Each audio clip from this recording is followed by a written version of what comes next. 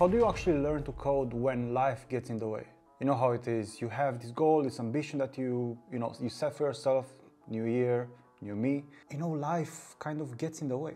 Bills, responsibilities, your kids are screaming at you, come home, you're tired, you wanna take a nap, you wanna watch some Netflix, maybe you wanna play some video games. Things are getting in the way, and like one day passes by, 1 week passes by, another month passes by, and suddenly we are in the middle of the year and you are still in the same position when you first started. How do you overcome this? Why is this happening to you? Well, in this video I want to tell you my story, okay, how I was being worked like an animal pretty much. I was working like 12 hours shifts and stuff like that, and I want to tell you like what I've done to make this transition for myself. I'm going to give you a few tips as well so you can implement them and become really good at mastering your time and mastering your feelings and emotions and energy to actually make this transition into web development, into a tech career, which is going to pay you really well. It's going to give you a bunch of perks and it's going to change your life dramatically. Okay, so let's get started. So myself, I was a barista a few years ago, and sometimes I was working 12-hour shifts. I had to commute, 2 hours a day. I was going by bike most of the time because I was trying to save some money. And let me tell you, when I was getting home, I was absolutely devastated, right? Being a barista means I'm doing some sort of physical job, right? So my back was hurting, my hands were actually burned out. Literally, the only thing I wanted to do was to come home, smoke a joint and play some FIFA with my buddy, right? And to be fair, I was doing that in the beginning, right? Before I kind of set this new goal for myself. But every single day I was absolutely killed by the pain of my job, right? So the thing that was supposed to lead me to freedom was actually killing me, right? It was taking all my energy, all my mental focus, all my mental power, all that stamina that I have in myself, all right? And it was only for the job, right? Making the coffees, cleaning the toilets, cleaning the floors, serving the customers, all that bullshit that happens in there. Maybe you cannot relate to me because you're probably working a 9 to 5, like a regular 9 to 5 where you have a desk job and whatnot. But I think you can understand, like, when you come home from that shitty job that you probably don't like, probably you stopped growing in that job for the past 3 years, you come home and you're like, okay, I just want to relax. I cannot do anything more than this. I just need to blow some steam off, right? Probably you feel like that. And the thing is that this is the biggest evil that you have in your mind right now. So what I've done to overcome this problem, because honestly, I wanted to become a developer, not to change the world in any shape or form, right? Maybe that was like 5%, but I actually wanted money and I wanted a good lifestyle and I wanted safety and stability from the skill that I'm about to learn, right? So what I have created for myself was this personal hell, right? This personal hell, which I started painting it more and more, right? I was feeling like, my mom and my dad will laugh at me because I'm, just doing the slave work and stuff like that. I was feeling like the typical Romanian dude who is doing the work. And I was feeling like, oh, if I don't do anything about this in the next 30 years, what am I gonna do? Still in the coffee shop? I had to make some moves, right? So I literally described this personal hell for myself. And one of the first tasks that I want to give you if you're watching this video is to clearly define this personal hell, right?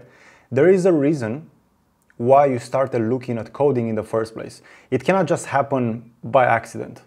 There was a spark, an idea, a seed in your mind that made you look for a way out from your current situation. If your current situation, if your current job, if the current way of you making money, the way you are spending 40 hours or 50, 60 hours of your week, if you really like that, then you wouldn't look for something else, right? But something triggered you and somehow you landed here on this video, you clicked on this, like fate, right? Probably. So figure out what really made you do that. I would suggest you to open a Google Doc and start typing out, you know, like describe this personal hell. What's gonna happen if you don't do anything about your current situation in the next 5 years? Sometimes when I talk with someone in the consultation call, I ask them, hey, what's gonna happen in the next 5 years? And some people, I would say 99% of the people that I talk to, and this is a made up statistic by the way, never even thought about it. And then when I ask them, then they realize, you know, like in how much trouble they are, right? So that's one thing, realize and understand the personal hell that you're creating for yourself. It doesn't matter if you're 20 or if you're 30 or if you're 40. The hell that you'll experience is gonna be, you know, for yourself. You can define it for yourself, right? The older you get, the harder it is to get out of that hell, right? I'm not gonna talk about that in this video, but just keep in mind that. Then you also need to define like the ideal situation. Where would you like to get? You know, you need to create this goal, and it has to be extremely vivid, right? It has to be extremely vivid. Like, I want to work remotely, but where? From your home? Do you want to create an office for yourself? Do you want to get a cool setup? Do you want to have like a great chair? I don't know. Do you want to work from a coffee shop? Which coffee shop? Do you want to live in the city center of your city? Do you want to work like outside of the city? Do you want to work from an island? Like, try to define that thing. It's so important. For me, it was, I want to be able to work from an island. That was like my main tick box, check box, you know, that makes sense. That, I don't know why, but that was for me. Like, I want to be able to work from an island. It maybe sounds stupid, right? But when I went to Croatia like last year and 2 years ago, I met like so many guys that were coming from the UK and then they were working in there, you know. It was like pretty cool to see like all these people that evaded, you know, the regular job system where they have to actually commute. And then I was, you know, having some banter with them. I was creating some sort of connections, and I was building like a network with people from all over the world that were coming to this island, Hvar, in Croatia, right? Pretty sick, pretty mind-blowing in my opinion, right? It's pretty awesome what you can do if you have the right skills. So I have created this ideal scenario for myself, and I actually reached it. It took me 3-4 years, something like that, to actually achieve that. I could have done it faster, but I had other obligations in the meantime. I was trying to reach other goals. Anyway, so that's one of the things that I want you to get out of this video. The next thing that I want you to know is that I actually wrote this thing here. So I'm gonna make an analogy, which is like getting on a diet, right? Getting on a diet is very difficult in the beginning because the good food, the healthy food, tastes like shit most of the time, right? Mostly because the bad food that you are currently eating, and I was eating as well, is filled with things that are making us addicted to it, right? So if you keep eating junk food, right, it feels good in the moment, like you eat that McDonald's and it gives you that dopamine hit, but then after 5 minutes you start to feel sluggish, right? You start to feel tired, unproductive, you want to take a break. And you know, the long-term results of eating like crap is you'll be getting diabetes, right? You'll become overweight, lazy, maybe you're gonna have some heart attacks, you'll have like low confidence because nobody's gonna look at you, you'll be like a blob of fat that just walks around. You'll eventually become a lower quality person because you are not putting any effort into yourself, right? So that's the eating food part. And the reason why I'm saying this is because I want to make this analogy with coding, right? And with changing careers. If you eat right, if you eat right, it tastes like shit in the moment, right? But in the long term, you'll start to chisel out, right? You'll start to get ripped. You'll start to become more healthy, right? Eventually, you'll start to have more energy. You'll start to be more excited about life. If you're a man, your testosterone is probably gonna, you know, improve. And overall, your life is gonna change. And now, with coding, why am I making this analogy? Well, if you have a crappy job that makes you every day sluggish, right? You wanna come home and just sleep and just smoke some weed, drink some beer, whatnot, just chill out. Yeah, like your life is gonna pass away.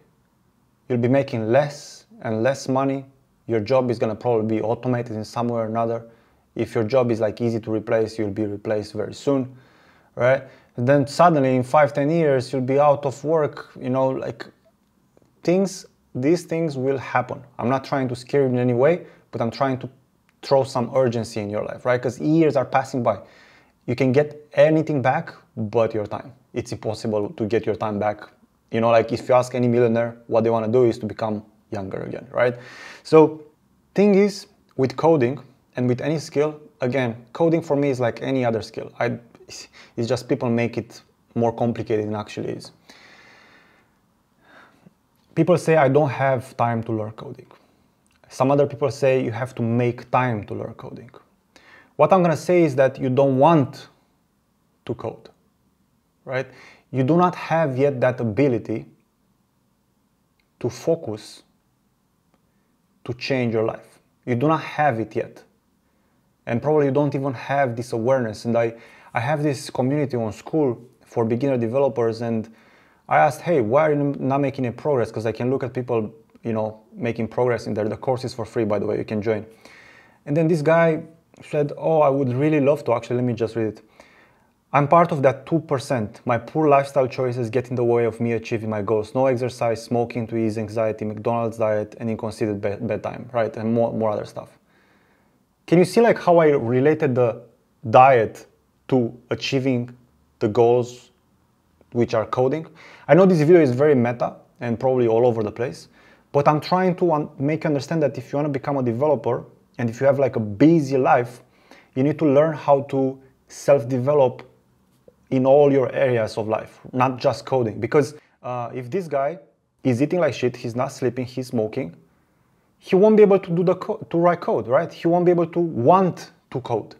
And probably you are in the same situation. Maybe you have to like look at your life right now and see like, what can I eliminate from my life to make this actual change? Because now I'm going back to what I was doing in the coffee shop. When I started learning code, I eliminated weed. I eliminated my friend. Everything I was doing, or the only thing I was doing was work, code, and push-ups at home. That's it. I eliminated the gym. I eliminated everything. I made massive sacrifices to achieve this thing because there is no other way, right?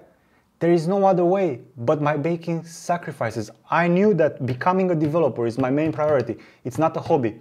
I have to get it done, right? So I removed every single thing that wasn't helping me to get there.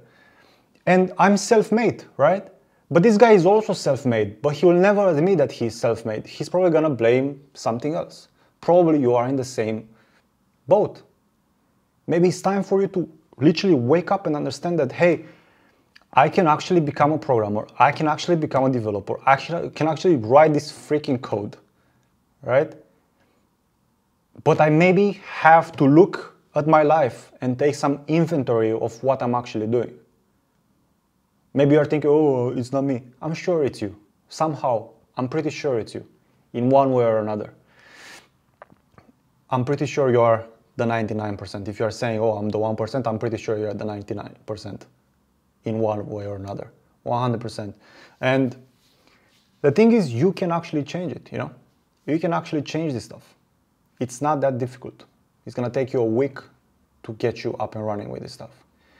But I'm gonna tell you it's gonna be pretty difficult in the beginning, right? There is no way around it. We know that if we want to achieve something, right? Getting that developer job, making $250,000 a year, having that goal, right? That's like 3% of the US population. You wanna be in the 3%, but you are doing the habits of the 97% or the 99%. You cannot do that. You'll get there to 250 if you make some sacrifices, because I understand you have a full-time job, you have responsibilities, you have this and that. But it's time to think about what can I eliminate from my life for the next 6 to 9 months to make a successful transition in tech, so then you can return to like work-life balance. Even though I do not believe in work-life balance, I think it's massive bullshit. But yeah, that's what I would do. I would really take some time off. Take some pen and paper, let your mind think. It's sometimes, you know, I honestly really have to unplug everything and just go in my room without a phone, without any tech, with a notebook. I have a white notebook and a pen. I don't know where the pen is.